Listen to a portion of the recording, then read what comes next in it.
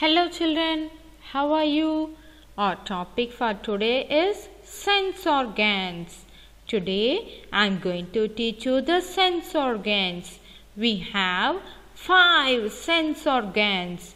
Our 5 sense organs are eyes, ears, nose, tongue and skin. We shall learn the uses of our sense organs.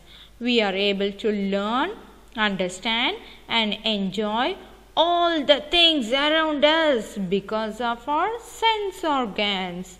You are using it right now just by looking at me. Our eyes help us to see different objects around us. Now close your eyes and look around. Can you see the things around you? No. As you closed your eyes, you cannot see. With the help of our ears, we can hear and differentiate the different kinds of sounds. Smell is the power of detecting a fragrance or an odor.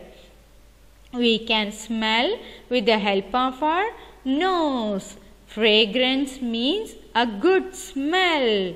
Odor means a bad smell. The sense of smell is connected to the sense of taste. The taste buds on our tongue help us to enjoy the different flavors of food.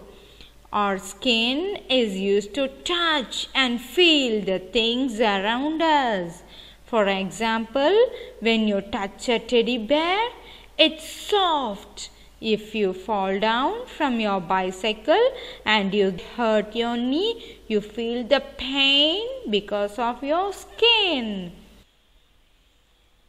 Review time. Eyes, see, ears, hear, nose, smell, tongue, taste, skin, touch and feel. Hope you learned about the sense organs. Take care of your sense organs, kids. We'll meet you in the next video. Thank you, kids. Bye-bye.